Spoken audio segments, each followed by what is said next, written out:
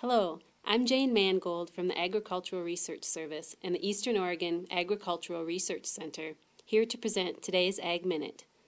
You've probably heard the old saying, variety is the spice of life.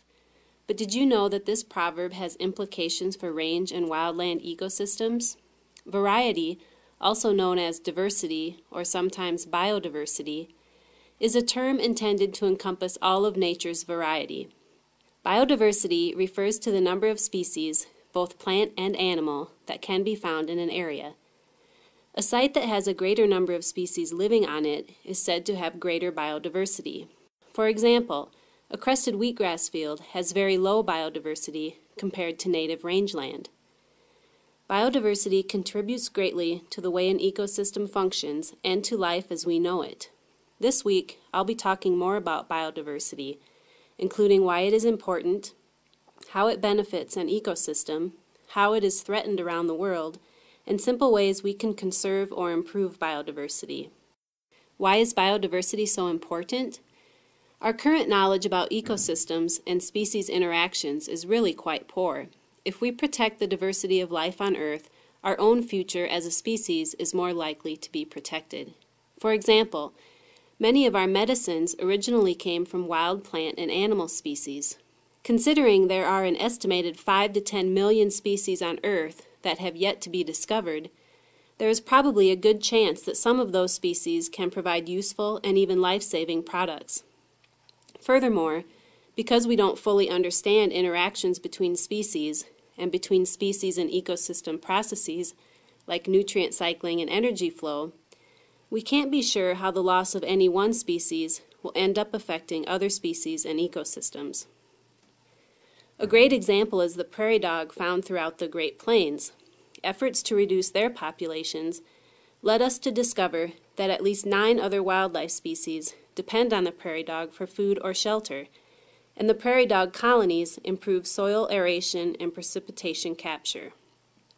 Tomorrow we'll talk about how biodiversity contributes to the productivity and stability of an ecosystem.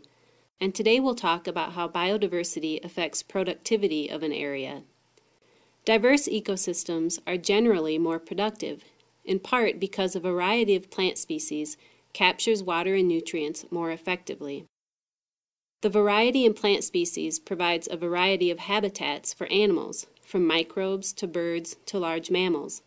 Simply put, biodiversity begets biodiversity. High biodiversity is also thought to increase the ability of an ecosystem to resist being disturbed and to rebound to its original form and function following a disturbance, such as wildfire or drought. On a less ecological level, high biodiversity is typically found to be more aesthetically pleasing. Most of us enjoy seeing a landscape covered in a multitude of colors from blossoming wildflowers. Tomorrow we'll talk about biodiversity on a global scale and some of the reasons it is decreasing. The depth of biodiversity across the globe is staggering. About 1.5 million living species have been described and named, and it is estimated that at least 5 million living species have yet to be discovered. At the same time, conservation of global biodiversity is one of the major challenges we face in the 21st century. Biodiversity is declining due to several causes, the primary ones being land use changes, climate change, nitrogen deposition, invasive exotic species, and rising atmospheric carbon dioxide levels. Not only are species disappearing, but the genetic variability in the remaining species is declining, which threatens the stability of ecosystems around the globe. For example, in agricultural systems, a small number of commercial varieties of crop species have been planted across the earth, and many local varieties have been abandoned, along with their genes that enable them to withstand insects, drought, and other stresses. Such activities threaten the stability of ecosystems and economies as well. The famous Irish potato famine of the 1840s resulted from farmers growing only one variety of potato that was susceptible to a particular fungus. Tomorrow I'll provide some examples of ways you can help conserve biodiversity. I'm Jane Mangold. Thanks for listening. Today's Ag Minute will provide some examples of ways biodiversity can be conserved or improved.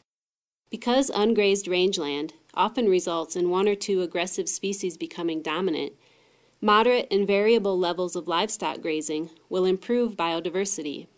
Grazing systems that protect riparian areas are very important because these areas typically support a high number of plant and animal species. For you gardeners, try planting heirloom vegetables and flowers. Heirloom varieties are 50 to 100 years old and predate hybrids that were developed starting in the 1940s. The seeds have been saved from one year to the next and passed across generations, thus maintaining their genetic integrity.